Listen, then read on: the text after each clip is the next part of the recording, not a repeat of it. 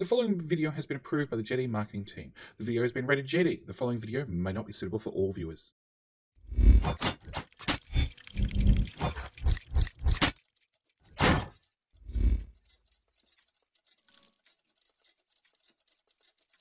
G'day mate and welcome back to Dyson Sphere with me, Jetty. I've been streaming Dyson Sphere over on Twitch, and many have swung by and asked me how the Dyson Swarms and the Ray receivers work. So today, myself and Ejectors, we're both going to go through these. Help you start harvesting the power of the sun. Firstly, the Dyson Swarm is the precursor to the Dyson Sphere. It is a temporary structure, and that's something you need to keep in mind, and it will expire over 1800 seconds. So it requires you to launch up these solar sails, which we're going to launch up via an EM launcher, which we'll cover in just a second. But the solar sails actually have a limited lifespan of 1800 seconds, which is about 30 minutes in-game time. Now you can upgrade them with the research.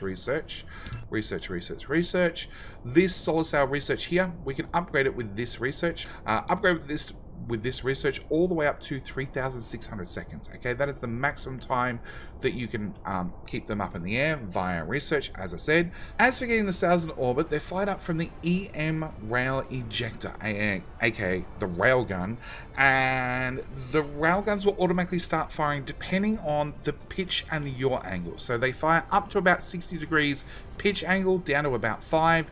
Yaw angle doesn't really matter, they can hit anything. And these angles are linked to which orbit your sails are in. As for the actual orbit itself and optimizations, I've done some testing, okay? It's just light testing, it's preliminary testing. Maybe this will change, maybe this will actually change in the game. And honestly, I can't find the difference, okay? I can't find the difference between a close orbit, a mid-distance orbit, and a far orbit. As you can see, I have orbit number 1, which is the one everybody starts with, which I have one sail at 29.9 kilowatts. I have orbit number 4, which is the tight in-close orbit, which is at 29.9 kilowatts as well. And then I have the far-out orbit, which is also 29.9 kilowatts. So, I recommend go for fashion over form, okay? Really enjoy it. Go with as many orbits as you want. Fill them all up. Have them all moving at different angles. Really, really enjoy it. For optimal placement of the railguns and your ray receiver, which we'll explain in just a minute. Now, I'm not an astronomer, okay? But as far as I can see, you have two options. You could put things around the poles, as I've done right here for this little demonstration, or you could put things around the equator. Let's just turn off some of the overlays. So you can put things around the equator, and you're going to have 50% of your cycle will be day, and 50% of your cycle will be at night. Or you can put things around the poles. Now, the poles, we have the advantage of when we're in this half of our orbit, our north pole is going to be constantly in the sun. When we're in this half of our orbit, our south pole will be constantly in the sun. At the moment, it's over here, and it's going to be constantly in night as we do this half of our orbit. So they're really your two options. You can either be on the surface, anywhere near the equator. You'll have a good range for half the day, half the night. As you can see, our rotation period is 600 seconds for my particular planet, and my orbital period is 1,000 seconds. So for 500 seconds of my orbit, I can definitely fire my cannons if they're at the North Pole. For 500 seconds, I can't, but if I put some cannons at the South Pole, I'd be covered. Same with my rotational period. If I put them around one side of the planet, they're going to be firing for 300 seconds out of every 600 seconds. But it does mean that if I'm putting them on the surface of the planet rather than at one of the poles, my swarm's going to be much more stable, because it's going to be firing more often rather than having a 500 second potentially blank spot where we're not firing at all.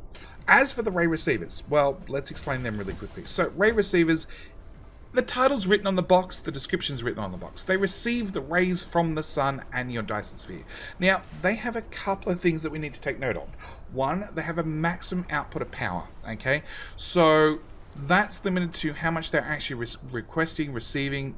I'm not getting into any of that now, along with all that's dynamic according to research, but they also have this bonus here, this continuous receiving bonus, okay? So the longer they continuously receive sunlight, the higher that bonus is. Now, if you put them at the North and South Pole, obviously they're going to continuously receive power for a longer period. If you dot them around the equator, they will work. They'll always get some sunlight, and different ones will come in and out of sunlight as the planet rotates. But if we go back out to our view again, we can see my orbital period is 1,000 seconds. My rotation period is 600 seconds. So I can either have them at the north and south pole and get at least 500 seconds out of continuous sunlight out of them, a little bit more because the sunlight slightly curves. It's not a hard, fast, perfectly dark line, i.e. your dawn and dusk period. On top of that, if I put it on the planet, I'd get 300 seconds, maybe a little bit more, again, because that dawn and dusk period. So your advantage of putting them at the north and south pole is it also means you can cluster them, okay? You can put a whole bunch of them nice and close to one another and get bonuses out of each one of them. As you can see, this one's got 6%, this one's got 0.3%, so they're receiving different amount of powers each because one hasn't got a bonus yet. And in fact, I've actually got a whole heap of them at south pole, which we might just go have a quick look at very quickly. So now, as I said, I've been streaming Dyson Sphere here. There we go. Have a few railguns. I've been streaming Dyson Sphere over on Twitch, and there is a good chance when this video goes live, you might be able to catch me over on Twitch. By all means, link is down the bottom left-hand corner. URL's down the bottom left-hand corner. There's a link in the top right-hand corner. You're welcome to go check me out there and ask any other questions you might have. And luckily, I'm in a lucky period where I'm actually getting sunlight at both the north and the south pole right at the moment, just because of where I happen to be at the orbit.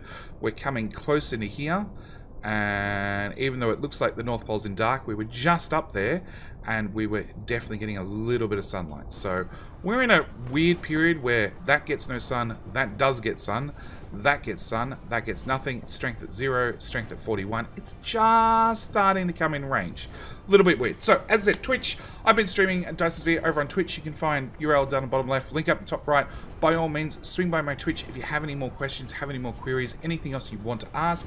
At the same time, you can always ask a question or suggestion down in the comment section below, or a suggestion on what tutorial video you'd like to see next. I have been covering a lot of Dyson Sphere of late, and I plan on covering more.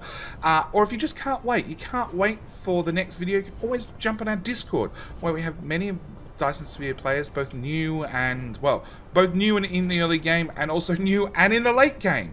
Happy to answer questions. We've also been sharing a lot of screenshots back and forth, helping one another out. It's been really good and a really good community that's just emerged out of nowhere. And again, there's a link up the top right hand corner for my Discord, because typing the URL down the bottom left hand corner is a giant pain in the ass. Trust me. So I do hope that explains your railguns, your Dyson Swarm, your ray receiver problems, along with like just getting this process up and running. As you can see, I went all out on the form, and I'm definitely enjoying firing many. Actually, let's go to YV. That view's a much better view. Yeah, I've been enjoying Dyson Sphere. I've been playing Dyson Sphere an awful lot, and yeah, I hope that explains everything. Well, explains the swarm to you, along with the ray receivers. We will be having a separate video at a later stage covering the actual Dyson Sphere, because I figure that's enough of a different topic that we should do a separate video on it. As always, if you found this video helpful, by all means click the like button so YouTube can recommend it to others. At the same time, if you're new here, click the subscribe button on the way out. And as always, thank you guys so much for watching. I do hope you're enjoying, and I'll see you guys in the next video. Alright, bye.